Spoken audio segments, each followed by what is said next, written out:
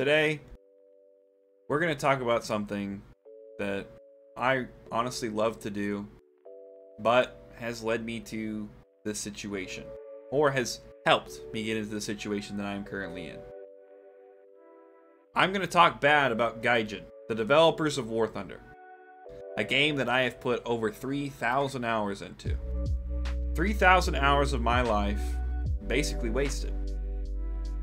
Now, I know a lot of my community has found me from Warthunder, and I've said this several times before, but this is the final straw. I'm done. I will no longer be playing Warthunder, and for those who only want to watch me because of my skill sets and my ability to play Warthunder, I'm sorry. I will no longer play it. I can no longer stand idle. I do not want to participate in this company's endeavors, events, whatever. I can't do it. I can no longer support them, financially and through exposure. Now I know that I am not a huge creator, and this might fall on deaf ears, but you have to understand. Every person has their breaking point, and this is too much. For those of you who don't know what Warthunder is, it's a third-person, vehicle-based shooter with strategy elements. Essentially, it's World of Tanks, but somehow better.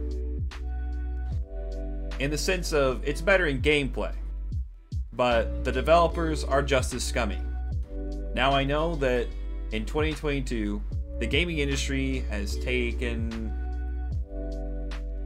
some steps back, whether it be through creation or other elements of pay to win, gambling, so on and so forth. Unfortunately, Gaijin, the developers of Warthunder, have somehow tapped in to everything that is bad about the gaming industry and just let it run rampant. Let alone the loot box system that they have, the overwhelming amount of grind, the lack of communication to their community, their complete and utter disregard for their community. For those who don't know, Gaijin is a Russian-based company, and because of the current political situations dealing with Ukraine and Russia, there have been some actions made by Gaijin in hopes to be seen in a certain light. But this is the same company that freely lets anyone type the N-word with a hard R into in-game chat with no repercussions. But if you are to call a developer a weeb, which their name, Gaijin, is Japanese-based for foreigner, you will actually get banned or see a chat restriction for 3 to 7 days. But being blatantly racist will lead you to no repercussions. While Gaijin does allow you to have the freedom of speech to express your support for either side through decals in the game, if you are to discuss the actual political situation on either side, you may find yourself reaping some repercussions. Now, at the beginning of this conflict, they restricted chat to being ping-based only. So you can only communicate to your team through methods or situations that they deem appropriate. Now, I understand this is a situation to save face, but still feels a little weird to me. Before we dip into the main reason for this video, let's talk about pay to win.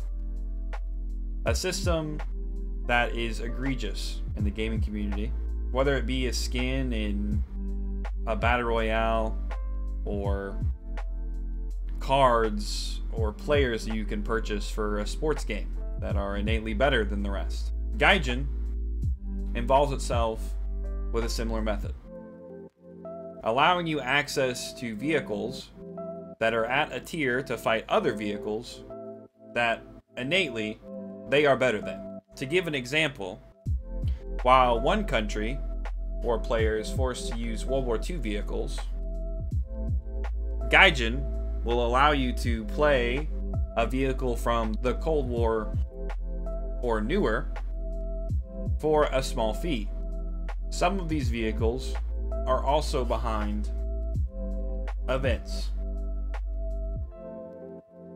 Events that are put on to bring the community together and have a reason to play, to bring community members back to the game. And they're for a set time period. And now this would not be a problem if the average player was able to complete the entire event within a reasonable amount of time.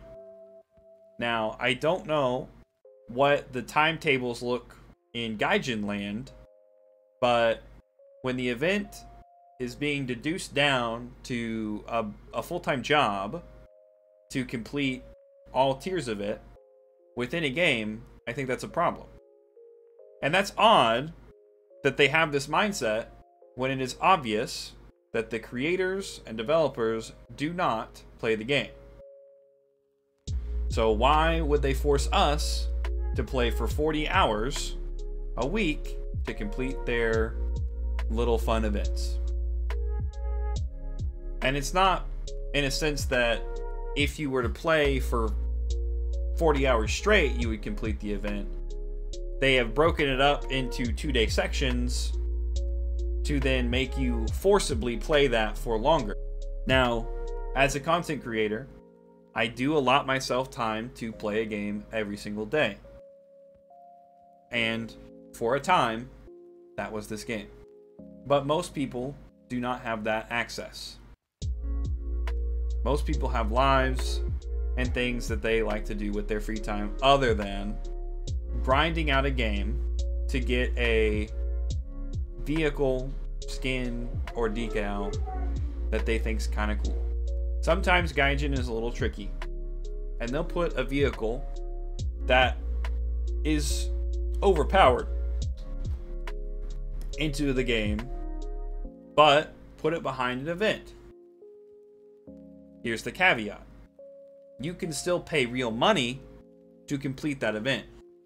About $70, I think, is usually what it goes for. $70 of real life money that you can pay so that you don't have to play the game. So you can get access to that shiny new vehicle. Which brings me to my next point. Another community building event that Gaijin likes to put on. Twitch drops. A lot of games do it. A lot of games do it successfully. Escape from Tarkov is an iconic Twitch drops game because it does bring the community together. Almost everyone who plays that game wants to get the in-game content that you get from Twitch drops. Now, Battlestate Games, the creator of Escape from Tarkov, allows only certain individuals to play at certain times to get those Twitch drops. But there's a nice, neat schedule.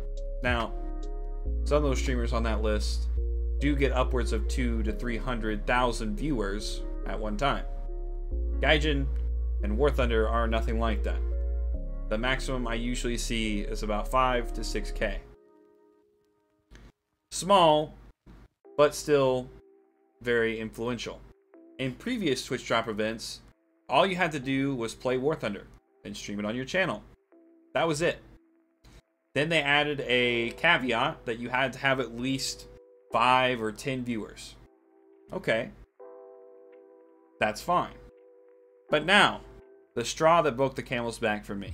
They have added a clause to the Twitch drop that if you are not an approved content creator, you will not be getting Twitch drops on your channel. Meaning that the community I have built for 5 years now, playing Warthunder, they cannot receive drops on my channel while I'm playing during this event because I am not an approved creator. And how might you get on this whitelist for Gaijin?